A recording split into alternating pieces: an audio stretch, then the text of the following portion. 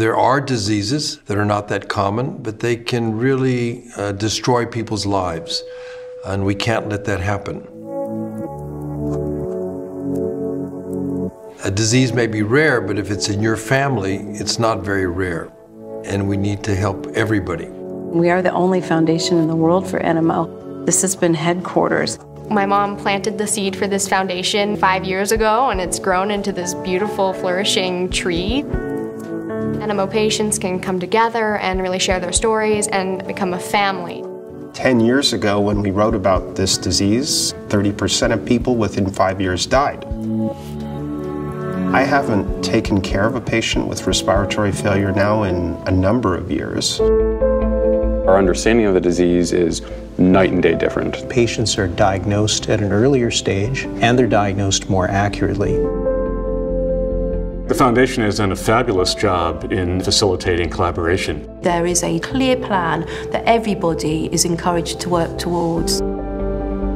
Immense amount of data sharing that is unprecedented. It's crucial to bring people together and have them work together, and this is the model the foundation has established. The foundation integrates the kind of critical thinking, multidisciplinary approach that we need. That's why it's such a successful process. I don't think I've ever seen any field move so quickly.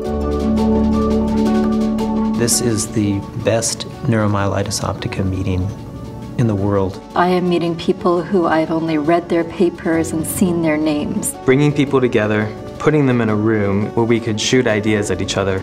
Today's meeting represents a phenomenal evolution of where we were, where we are, where we're going. And it's not just for the clinicians and researchers, it's for the patients. They're the top of the tree. I have the benefit of all these doctors across the world. There's a lot of conversation and engagement. The dialogue continues to happen. The foundation has been able to pull doctors and clinicians and patients together to work for one common cause. A lot of things are possible in this lifetime. The people in the room are the solution to this disease. They've been stepping up to the plate and donating samples for scientists so they can better understand the disease. That really motivated the scientists because you have a model. We are going to create treatments that are life-changing for these patients. There are a number of new therapies based on something called monoclonal antibodies. Using an antibody that blocks the activation of a substance called complement, we may be able to stop NMO attacks. It's a global effort using our resources to be able to reach out and put this trial together. Starting in the US and then North America, France and Germany, the UK, Japan, South America, all have efforts going on to build repositories. This disease has gone under so many different names in different parts of the world. It was getting to know many of these physicians that convinced me this really was the same condition. Not only do we hope to solve NMO, but we hope to advance solutions to other diseases. It can help in Alzheimer's, in Parkinson's, in Huntington's disease, in Lou Gehrig's ALS.